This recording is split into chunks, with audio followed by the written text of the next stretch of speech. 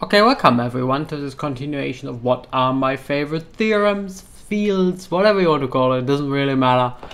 But it's a very biased collection. That is really important to say. It's a very, very biased collection, obviously. No, who isn't biased? I'm clearly very biased. And mathematics as a field is very biased.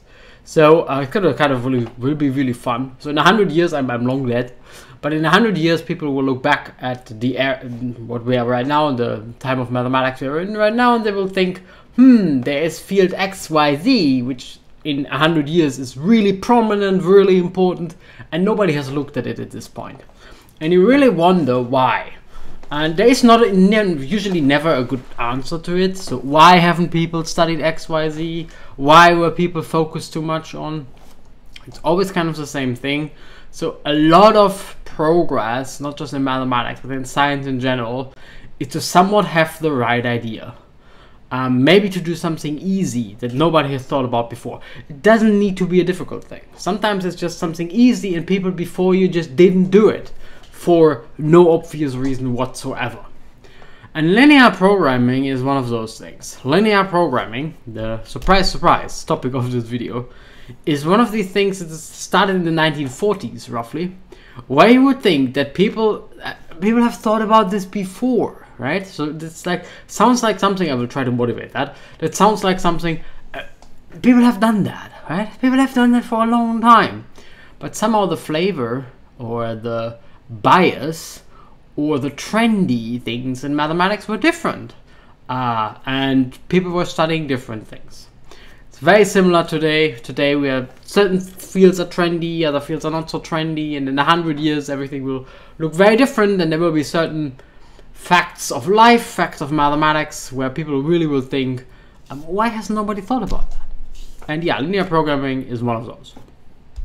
And the reason why I find this so surprising, or I say it again, it's actually not surprising at all, it happens all the time, but in a specific example, it's always surprising, right? So in the general scheme of things, it's not surprising, it happens all the time. People are just overly focused on aspect X, and they completely miss aspect Y. And even though aspect Y is super powerful and super simple, it just happens all the time. But if you zoom in into a specific example, and you're trying to kind of pick out why people haven't studied it, it's not obvious at all. It's kind of very surprising. So let's zoom into a specific example. So the story starts by system of linear equations. So one of the first things you ever learn in mathematics is to solve linear equations. And this is ancient. People have done that for a long time. Yeah.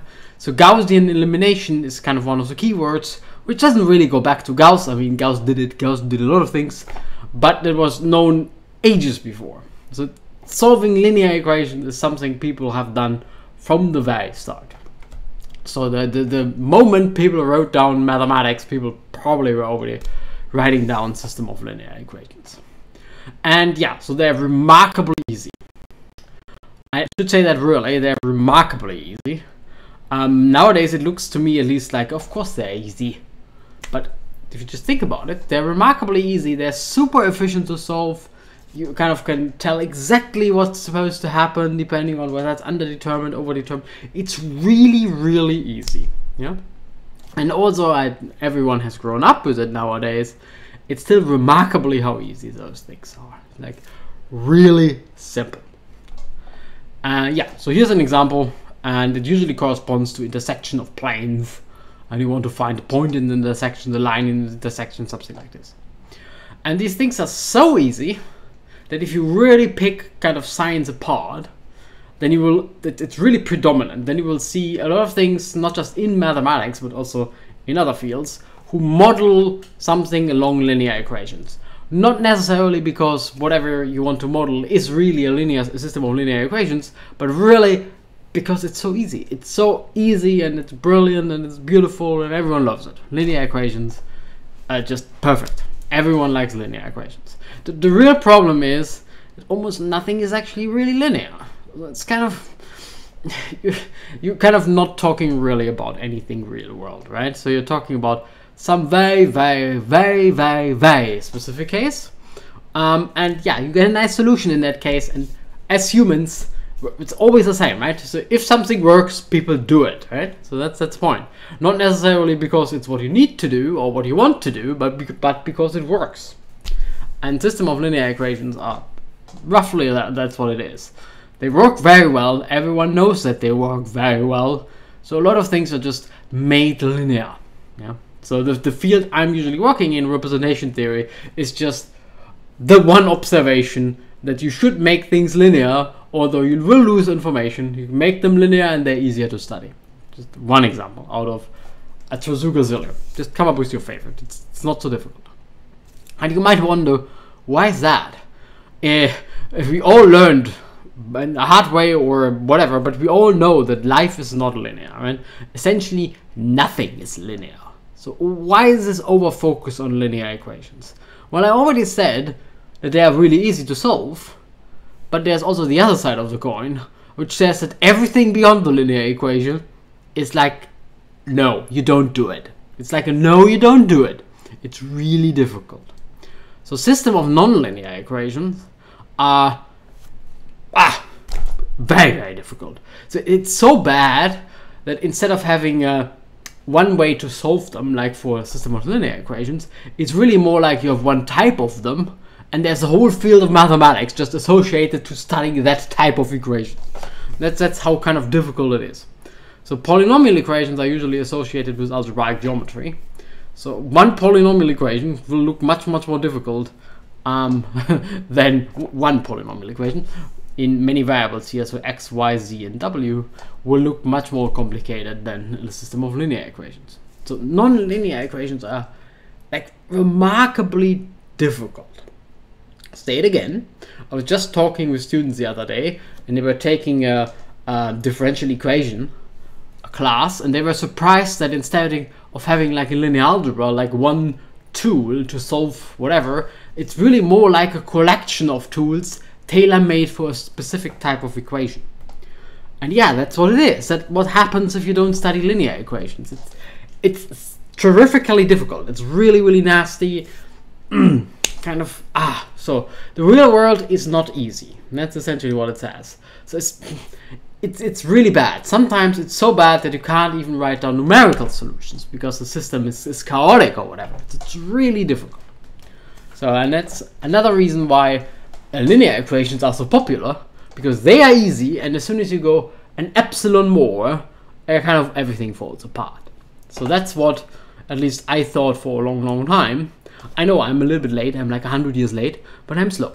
So, and people also thought for a long, long time. So algebraic geometry was the first step above non-linear equations, and algebraic geometry is really difficult.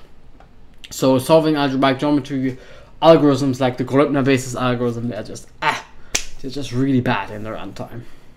But there's one case that goes epsilon. It's really an epsilon beyond a linear system of linear equations, which still has a nice solution. And that's essentially the point of linear programming. So what people realized, surprisingly late, is that what I call a kind of a standard problem, which is something like this. Find a vector that does something. Standard linear programming problem is about not linear equations, but linear inequalities. So you replace the equal sign by whatever, a greater or a greater equal, a lower equal, you know, some inequality type thing. And the picture changes a little bit. So instead of having something like a line, you have like a region, usually a polygon type region. And what is a bit surprising, if you know like the history of mathematics and what I just told you, that essentially all non-linear equations are difficult to solve, is that this case, which is epsilon beyond linear equations, is still easy in a certain way. It's not quite easy. I will comment on that in a second, but it's still somewhat easy. And that the field studying those type of equations, if you want, is called linear programming, which strictly speaking is like one of those plus an optimization problem, but don't worry about that too much. Let's just say it's like solving those linear inequalities. Right? There's epsilon plus a linear thing. And yeah, that can be done really efficiently. The statement is a bit nasty. So there's a famous algorithm which is called the Simplex Algorithm.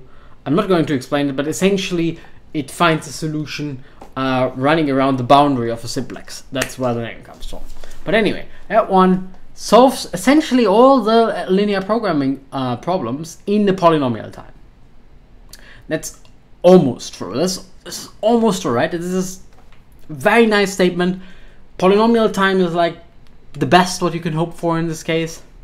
And it's almost a perfect type of statement, because actually the worst case scenario of this problem is still exponentially hard. Just the average case is polynomial. And this is one of the crucial differences which took me a very, very long time to understand, that really what you if you're interested in the practical applications of an algorithm, what you should look for is the average case complexity. How long does the algorithm on average take until it's finished? What people most often study, because it's much easier to study, is the worst case efficiency. What is kind of the worst case? And it is really much easier. Let me just give you an example why this is much easier, or a hint why this is much easier. A worst case is like to find a bound, right? So it's at least as difficult as this one, and whatever, this one is blah. Average case is much more difficult, because usually you have an infinite space of possible inputs, so you need to think carefully about your probability distribution actually, and such very kind of technical things that you don't want to think about. So this statement is only halfway true. I should say something like average case in almost all probability distributions, or something like that. But what you should really read is, in practice, this algorithm is ridiculously good. Although the worst case is pretty bad. And for me, this is one of the crucial algorithms. So I'm going through this list now. The simplex method from linear programming. The second one on this list of algorithms of the century. And I like it so much because, well, it's surprisingly efficient. So keep in mind that going a little bit beyond linear equations is not necessarily supposed to be easy, but this one is. But it's also a cool example, which kind of was an eye-opener for me, that sometimes studying the worst case is not the worst case complexity of a problem. It's not really what you need to do. Sometimes you really want to study the average case complexity, because this one is a really fantastic algorithm. It made it on this list of algorithms of the century. It's like everywhere in modern computer mathematics. But the computational complexity in the worst case is pretty shit. It's exponential. It's pretty bad. But still, it's a good algorithm. So somehow, it took me again, as I said, a long time to understand this. Somehow the easy worst case analysis, which you almost always see because it's easy, is usually not what you want to do, or often not what you want to do. And there are plenty of other problems which have a really terrible kind of worst case runtime, but actually not so bad in practice.